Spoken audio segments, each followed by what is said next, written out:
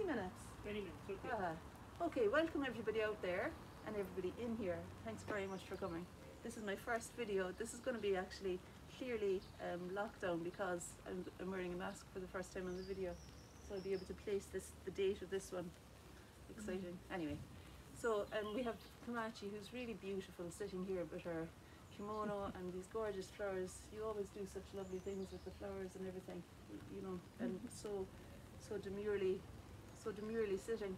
I feel like you'll easily be able to extract, you know, there's something that's very pleasing about painting somebody who's settled in themselves and so kind of easily elegant. So I think you'll find it a real gift today. Okay, so I'm going to make a start by looking at my sheet of paper and visualizing the space that Komachi could occupy on the piece of paper. Just checking, can everybody hear me when I'm turned around? Yeah? Okay. Alright, so, and I spoke yesterday about the importance of limbering up a little bit before you begin. You can shake your wrists or do whatever it is that works for you, but really just shaking it off is really helpful to release that stuckness that may arrive. The other thing that's helpful to do it is just to start. That releases the stuckness. When you start using colour and water to transport the pigment around the page, you're naturally going to feel loose and lively. There we have it, no pressure. Now, I put some scrap paper up, and there's a sheet of scrap paper on each person's table, and there's more there, so don't be afraid to use the paper. The reason it's on the vertical is so that you can see how the colour behaves on a vertical, regarding the consistency of the paint, you know, and the colour as well, of course.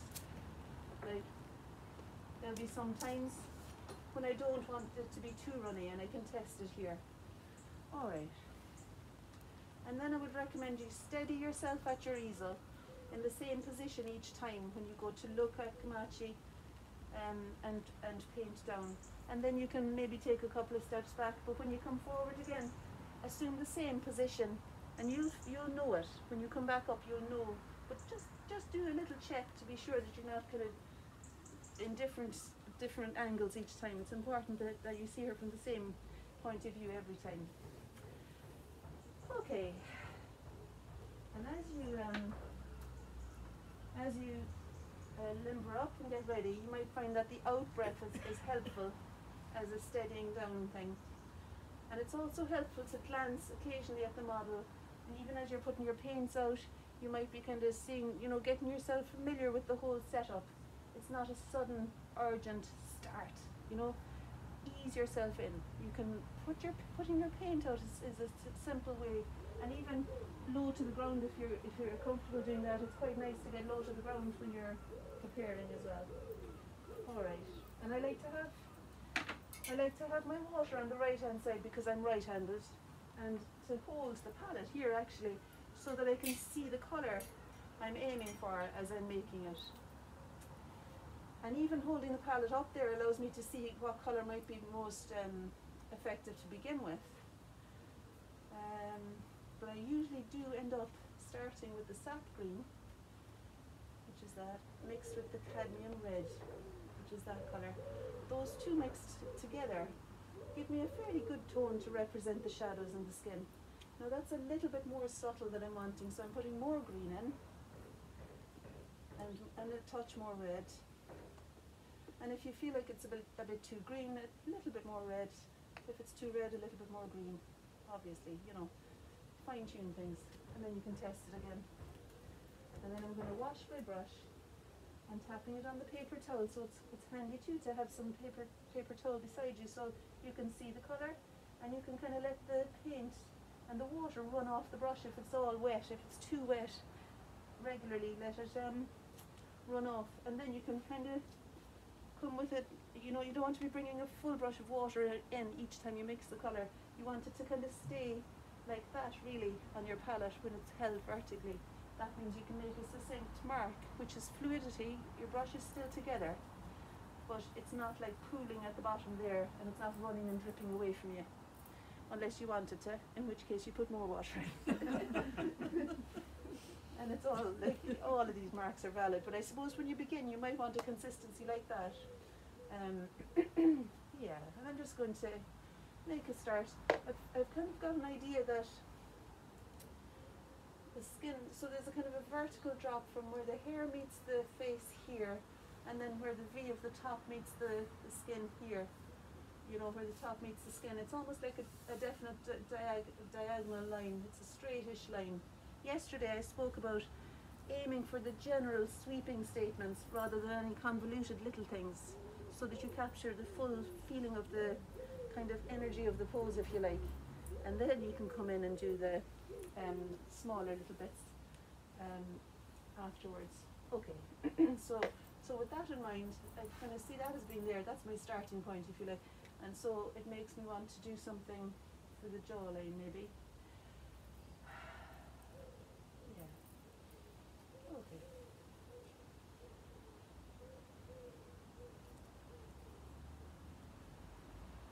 So just beginning with that direction where the jaw. Noisy kitchen. Yeah. It's quite a nice backdrop, actually. It is. And the horizontal of the chin there. He likes what he sees. Yes. And I'm going to put a touch of cadmium orange. I don't know if that was on your list. I've got some anyway if it wasn't. The cadmium orange lightens it up a little and maybe makes the colour that's on the neck there. So I'm wanting to bring it up so that it kind of follows. There's a kind of a cast shadow. The shadow is not, like, there isn't any very distinct source of light today, but I think because we've got such lovely, it's no harm, you know. We've got so many lovely embellishments around that actually the skin being subtle is fine. And this would be the line of the neck then. It's a lovely thing, you know, once you get going and begin looking, there's almost no better place to be. You know, you're seizing the day, you're actually in the moment, being attentive, responding, being attentive, responding, and it's lovely.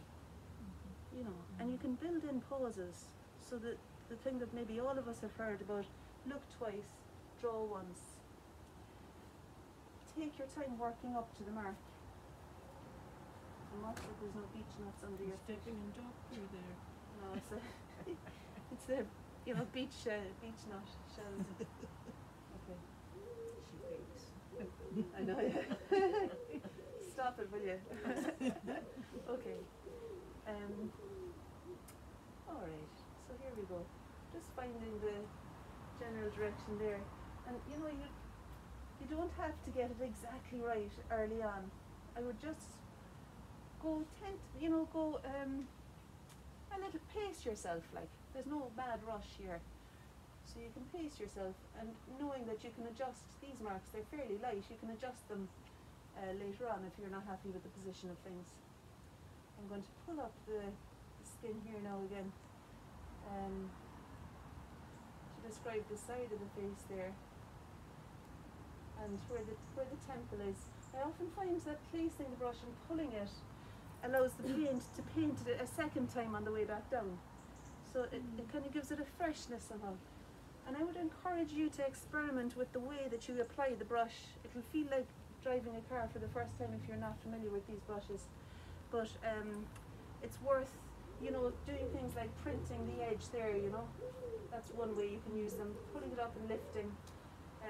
Holding it this way lets the paint run more freely from the brush. Okay.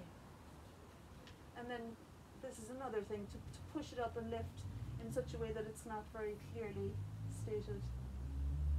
Yeah, you get your own kind of ways of using it too. Let's see. And when that kind of disturbed the jaw, there's an idea that later on it can re-establish the jaw once it's dry again. So it's no harm to let things happen that are out of control a little bit as well. Okay, let's just get moving in.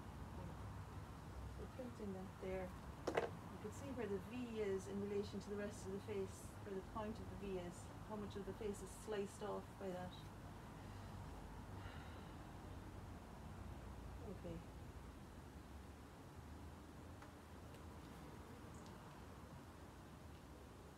Yeah, and it's quite good to look at the volume of the skin on the face in relation, say, to the volume of skin on the neck.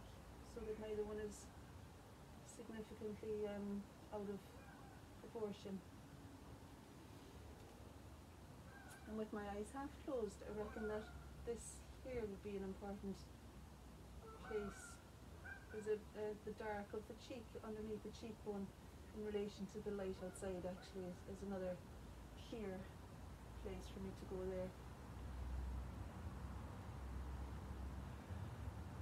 Okay.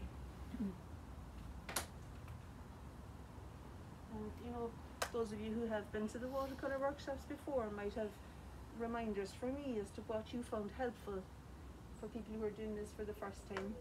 So if you can think of something that I've forgotten to say, let me know, you know, or just shout it out. Veronica, have you got something there that you can? No. No, I've forgotten everything. It's been so long since I've done it. This is great. Brilliant. Yeah, I don't know if it's a good or a I bad. need to see all this again. Who am I? So, anyway, so I think maybe the eyebrows now might be a good place to go next. Yeah, so I'm judging how far between the hairline and the chin. So where between the hairline and the chin would the eyebrows be placed? I'm forgetting even that they are eyebrows and just seeing the direction that they run in relation to the hairline, kind of parallel really. And about the width of this brush, so I've moved down to the slightly smaller brush because this allows me to explain things with one mark again. I mean, you don't have to be too worried about picking the particular brush and everything. Just use whatever I'm saying here that's helpful, and you don't have to take all the information in. So there's that eyebrow. I might put a touch of ultramarine blue. So ultramarine blue looks like that. It looks like that. And I'm putting that into the colour that I had used. I put a bit. There was more cadmium red in it, there and there, and then a bit of the ultramarine blue will make it read more as maybe eyebrow colour. So we've got that eyebrow which comes across the face, almost halfway across. So I think I could do with bringing it over a little bit further. There we are, just a little bit further. And then the other one is lower than that one and reads to me as being almost horizontal actually. And of course the eyebrow too is going to help to identify the shape of the forehead. Yeah. Now rather than going, because there's no skin colour anywhere else in the middle of the face, I don't want to pressurise myself by making me paint the nose straight away in the middle of whiteness. So I'm going to put, clean out the palette, and put in, what was the two colours I used again? The cadmium red and the sap green, in order to make, oh my god, I'm putting lots of colour in. That's okay though. It's actually, so some people will maybe err on the side of loads of colour and other people will err on the side of not enough. And we all need to kind of find a balance there, you know. So just, if you do have tons of colour out, don't feel like you have to use it. You know, you can wipe it away and maybe start again until you get a colour you're happy with. Actually, do you know what I want to do now first? It's a bit like yesterday when I said I wanted to do something, I would do something else. So I'm just not going to tell you. You also said if you see something that needs to be done, do it then while you're... Actually, that's true. Honour the moment of noticing. Yeah. So if you see something that needs to, that you feel into, thanks, Veronica. See? Not But just you a did pretty say face. that. You see, and that's what you're doing when you keep just topaz. Just Oh, waving. yeah. That's Right. how I used to do I'm exams. glad you found us. If I remembered something, I put it down. Yeah. Wow. Yeah, because you know it's kind of coming to you for a reason, like. Instead of thinking yeah. I'll do it later. That's intuition, and I think you feel it in your gut when you know something needs to be done. So trust that and encourage it by letting your guts hang loose. You know, I don't know, breathe into your belly. That's all I'm saying. If you breathe into your belly, and then anything that comes up that needs to be identified, Belly's your second brain, I've heard. and maybe second heart as well. Actually, I don't know. Okay, so I put So what I was saying was that actually,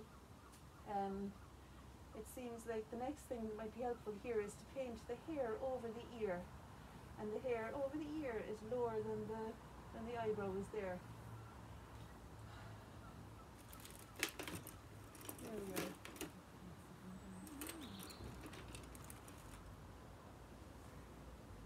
I'm just finding moves that feel like they're going to explain the hair, and at the same time looking at the height of the hair in relation to, say, the height of the skin on the forehead.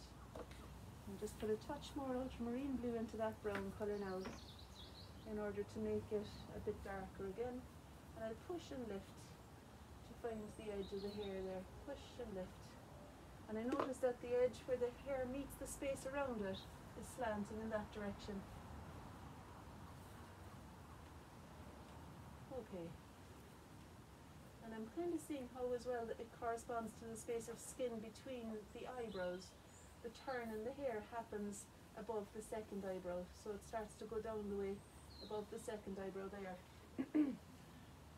Now, it might sound as though there's a real kind of technical approach and a step-by-step that you have to be geometrically studying every shift. You'll find your own pathway through your painting. You don't have to follow what I'm saying. What I wouldn't, well, you do need to follow what I'm saying, a bit, believe me. But it's a different path for every person. And so the main thing really is that you're curious and you keep open to your own perception. Keep open to what you're saying and what's calling to you to be responded to. So for you it might be somewhere else that you're drawn to go next. However, I would encourage everybody by the coffee break to have found something inspiring to explain the space of skin, to explain the space of the hair, and something to describe the body, and a surface that you feel inspired to work over. So that kind of means that you're not manipulating the surface too much, but keeping an open freedom there, and that means it's kind of all to play for. A little bit like that.